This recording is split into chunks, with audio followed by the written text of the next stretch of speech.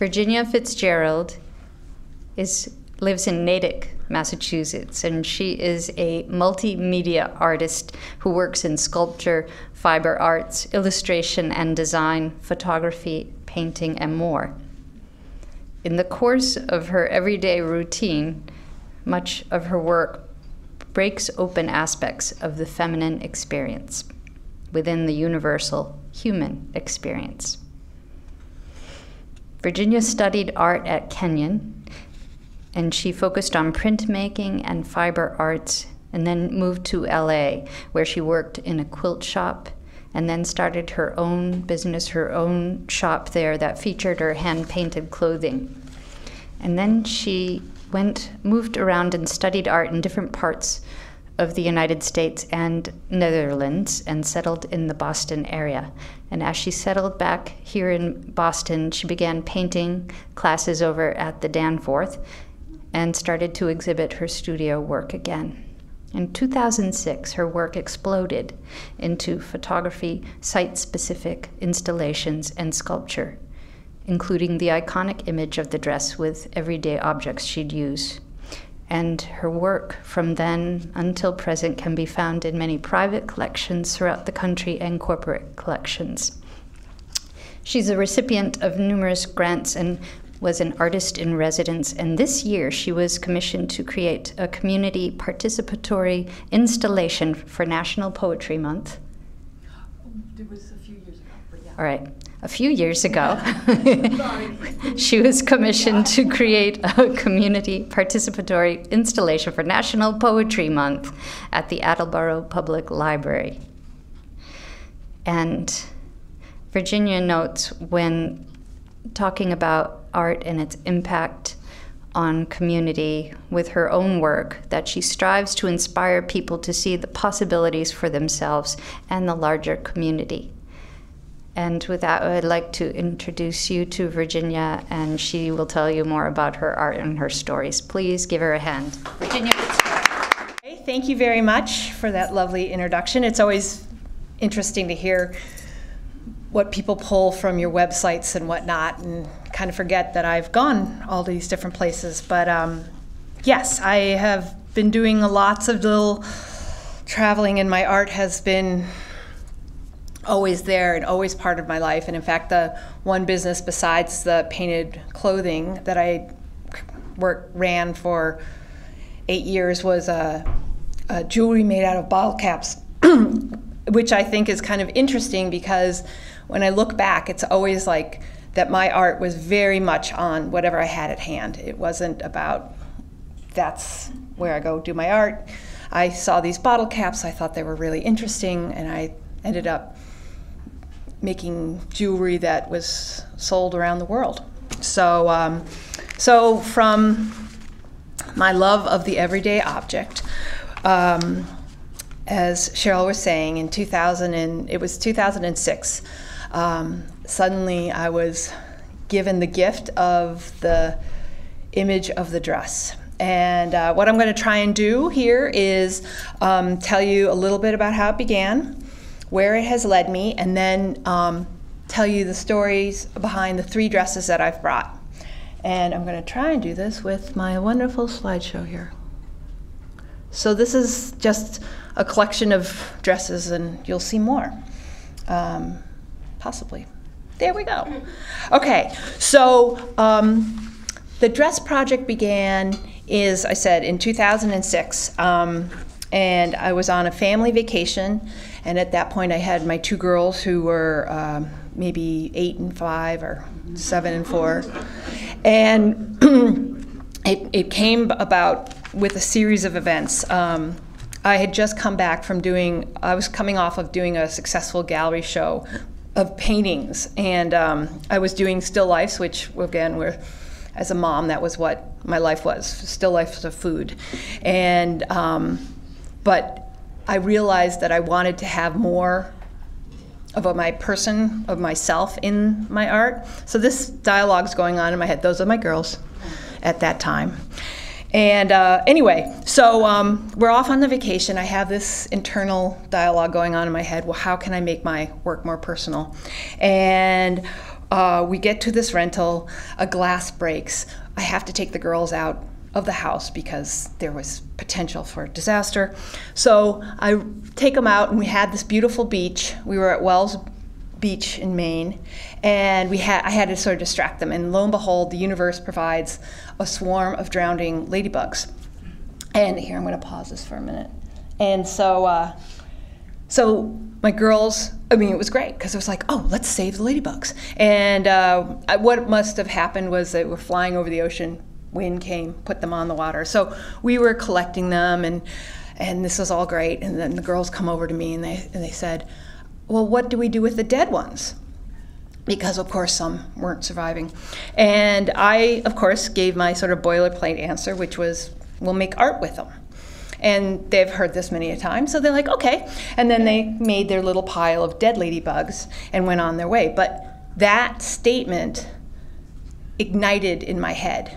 And it kind of connected all those thoughts of what I was thinking about, because I thought, ladybug, ladies, you think of dresses, but bugs, well, those kind of dead bugs are kind of gross. And I thought, what would it be like if you created a dress out of these dead ladybugs?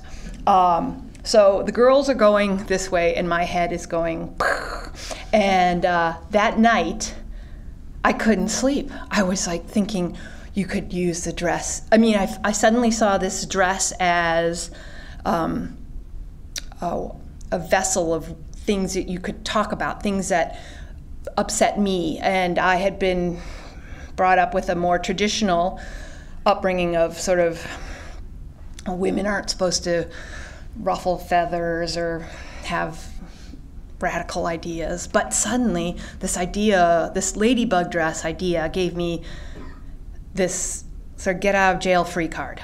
So I couldn't sleep that night, and then the minute the sun was up, I hit the beach, and the picture you saw, this, anyway, I went to the beach, and I was thinking, what would that dress look like? And I picked up a stick and literally drew my line in the sand, and it turned out, I wasn't even thinking about it, but I turned out to make a life-size dress form that I then proceeded to fill in with the rocks, and they were the part of the earlier slides, and it'll go around again. And it was exactly what I was looking for. I was back in that creative, wonderful zone of not thinking, not wondering if this is right, it was just right. And so then I was completely addicted. And I, for the next 5 days that we were, or 4 days that we were there, I woke up and I would go out to the beach and see what materials were speaking to me. And another perk about this whole process was that I made the dress, and then the high tide would come and take it away. So there was a very, the ephemeral idea was very heady to me. And I would wake up every morning with a totally clean slate. And I learned a lot of lessons in that week. The dresses, hello, sorry. Anyway, with the dresses, in that week, I faced a lot of fears. It was interesting because suddenly I was doing performance art on the beach. And I had never thought of myself as a performance artist, but here I was making these life-size dresses, and people, of course, would stop. And a really interesting example was I was doing it the first day, and then the second day I got inspired by seaweed. So I had my little buckets of seaweed, then I was collecting different colors. There was pink and there was green. And so I had my buckets, and I was bringing them to my dress. And a woman came over and she goes, okay, I saw you do this yesterday. She's like, rocks, I understand. She goes, but seaweed? Why would you touch seaweed? And it's like, well, I was looking for a certain shape, and it was speaking to me. It also was a lesson in listening. I mean, I would wake up going, okay, I'm gonna make the little black dress, because there's so many black rocks. But I get out there and I realized that, no, that was not what was gonna happen. And so I would let's see if I can go and we'll start this again. I would go and find out what materials were speaking to me that day. So a lot about the dress project is, and I'm learning it over and over again, is trusting the process, and just to trust that, or in fact trusting that instinct, because I think so many times we have been programmed not to do what we feel, but maybe what's more acceptable. And in fact, I feel so honored to come after your story, because your daughter, her wonder and her calling out the small, wonderful little details of life, I believe is part of, when I talk about my dress project, is part of that. Because as you can see, I mean, even using the little raw materials, it's like, wait, look at this. This is kind of cool. Eggshells, which normally people are just tossing aside. They're beautiful. And so here, now you'll see the beach stories again, and you can see that's the first dress. So that's the beginning. And from there, from there, it has led into many different, it's just exploded. I came back from the beach with these pictures. I showed them the gallery owner who was showing my paintings, and he said, well, why don't you make a dress here? And I was like, okay, and I thought I was doing the 2D, and I thought rocks, whatever. And then suddenly he's like, well, you have the whole window. You can do whatever you want. So we suddenly went from 2D to 3D, and you'll see it's, after the beach ones, it's the rose dresses. And then I'm off. I started doing, I had this voice, and suddenly I saw making dresses out of, I made one called the Red Alert cocktail dress, which was in response to the time the Red Alert terror scare, and we couldn't take liquids on the plane. And so that just really angered me, or frustrated me, because I was just thinking about all the things that people had to give away. Mostly women had to hand over makeup. And I don't have a lot of makeup, but I do know from my friends that's extremely expensive stuff just to hand over. And so I thought I'd make a dress out of makeup, and that was too expensive. So yeah, I mean, I was going to go to Target and just buy, and it was like, no. So I ended up using plastic bottles. And in fact, this story is a great story about the dress project again, because I put out a little email to a artist community in Natick, because we were having a meeting. I'm like, hey, can anyone who has some extra plastic bottles, can you bring it, because I'm making a sculpture with it. And so when we were at this meeting, people were asking why was I doing that, and I said, well, it's in response to the stopping of bringing liquids on the plane. And it opened up this awesome discussion, because there were the people who were like, I don't care, I don't mind taking off my shoes off my belt, handing over all my water and whatnot. And then there were the people who were like, yes, this is kind of what do I want to say, a frustration for them. And it was at that point that I learned a real wonderful power. And I think I have a question just like, what's the greatest part about this dress project?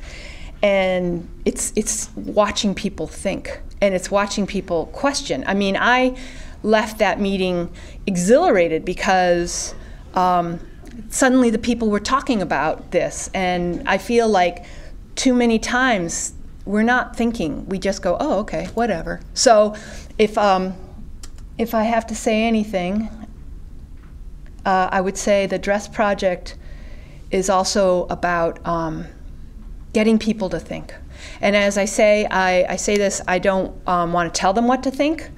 I mean, I have my opinions, but I'd much rather have them just stop and think about, it could be an idea, a political situation, or the beauty of an eggshell. Or what you'll see a lot are ephemeral dresses, because after the beach, I continued to, like this one.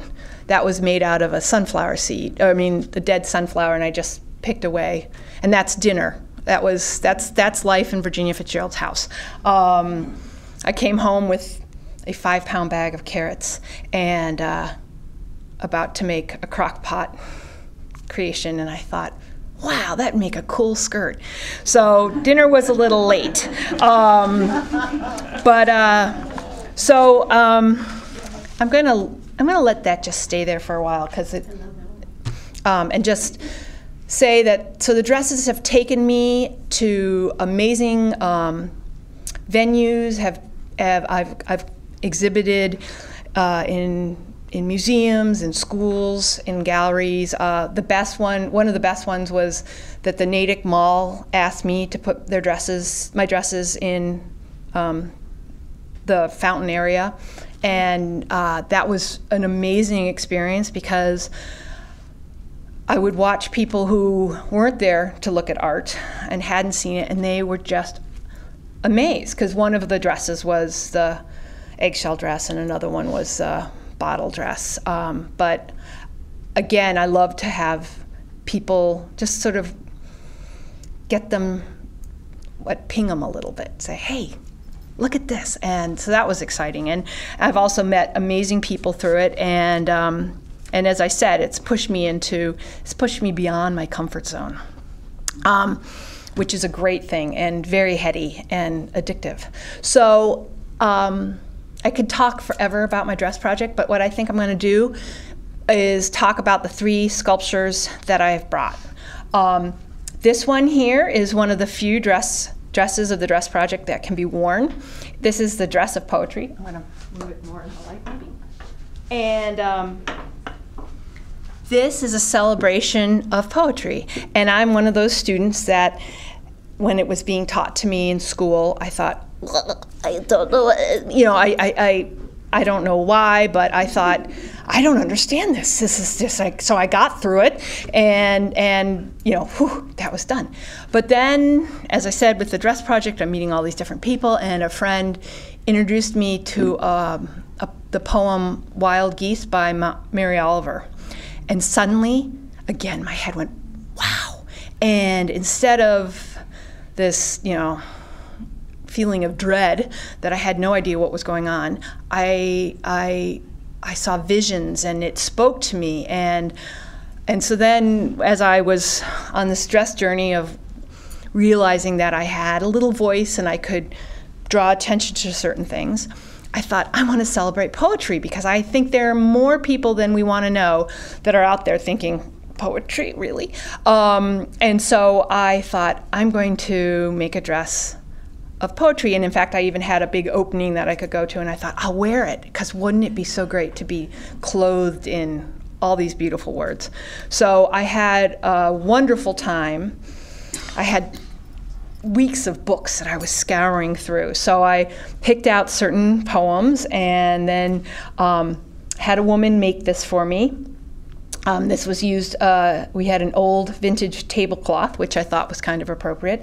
And then I designed it with these panels. And so I was talking to some other moms, most likely at the playground, about what I was doing. And they're like, well, you're going to have a sheet with the poems written on it, or a little book that you can hand out and give to people. And I said, well, no, because they're going to be, on me. They'll be, and in fact, I had designed it so that people didn't have to sit and stare at me. They could pull it back and read. And so I said, I have this all figured out. And she looked at me and she goes, oh, that's right. You're not from around here. She's like, no one's going to touch you. And and she was kind of right. I mean, I wasn't going to give in to, getting everyone off the hook, because, as I said, part of the dress project, sort of pushing other people out of their comfort zone. And at the beginning of the evening, no, people were like, oh, that's very nice. After a few drinks, we definitely had a few people who would take a look. And when you have a moment, please feel free to look through, because it's layered and it's meant to be looked at and read. So this is a dress of poetry, which is a celebration of poetry and acknowledging that I love it. In the dark over there, but is another dress. I call it Dear Jeff, and Dear Jeff is that was a commission piece. A man reached out to me. He had seen my work. He's a Natick resident, and he had seen my work, and he called to see if I would do a commission, and I said, yeah, well, tell me about it, because there definitely has to be sort of a connection. And he's like, well, I lost my fiance in 9/11, and I have a box of all the letters and the correspondences, and I think I'm done. You know, it was around the 10-year anniversary. He's like, I don't think I want to keep it anymore, but I'd definitely like to have it incorporated into something. And I said, that's good, you know, so I'll make a dress. And so we met and we spoke for, we had many meetings because I kind of wanted to know what he had in mind. And he didn't want it to be a memorial for her. He wanted it more to be a testimony to the strength of community and the regrowth. So this is made out of the letters and the correspondences that was in his precious box. And when I think of it more as a phoenix about rising out of the disaster. I mean, when we met, he was married and had a toddler, and he was saying his life he was happy. So that's what he wanted to sort of portray, like that you can get through these horrid events. So if you want to get closer to that, at the top are all the letters that she wrote to him. Her name was Amy, and you'll see, love Amy. She loved writing letters. In the middle area is about their engagement, because it got kind of publicity. And then lower down is the 9/11, so you'll see articles, and she was one of the ones who just went missing. So there's like you'll see headshots, like, have you seen this woman?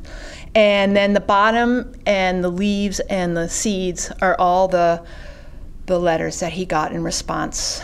Letters from, of course, friends and family, but from strangers too, all about his loss. So, and then this one's called Lilith in Blue, and she is a combination of my painting as well as the dress form. Also, I love the story of Lilith, and so this kind of embodies the dress project, because Lilith came before Eve, and Lilith was expelled from the Garden of Eden because she spoke her mind. And you know, she didn't come. I guess, depending on whatever story you read, you know, they made her like they made Adam, which was from the dirt or whatever. And as I said, she spoke her mind, so they like kicked her out and then made Eve from the rib of Adam. So I guess they were hoping to have more of a less opinionated person. But so with that idea, this is Lilith, and I think that sums up the dress project. And I'm past my 20 minutes, but thank you very much.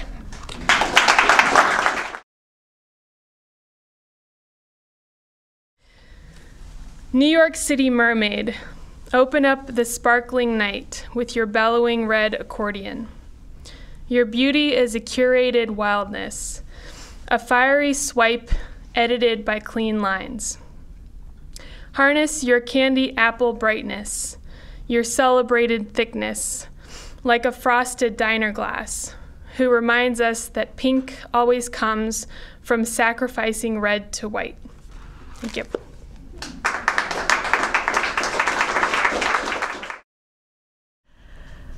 Bone Woman sits in the rocking chair at the corner of the old porch, gives me a sly look and then a broad wink. No one escapes the journey to bones. We all die and pass over, and then our bones sink deep into the ground of the burial plot, beginning eternal sleep. All of us are born and all of us die. That is the ticket of this particular ride. Long after the mourners leave and the granite headstone reads, "Here lies so-and-so." Long after the grass grows up, the obituary crumpled to dust, and the descendants themselves old and gray, Bone Woman still sits in the corner and has this to say: "Be kind, kinder, kindest, share what you know, greet others openly and give everything a go. Take every adventure that is given to you. And when the hits the fan, you do what you must do." Bone Woman rocks in the chair on the porch. Life is no picnic. At times it does scorch. You are tired and burnt and worn to the bone. And you know, you just end up under a stone. Thank you.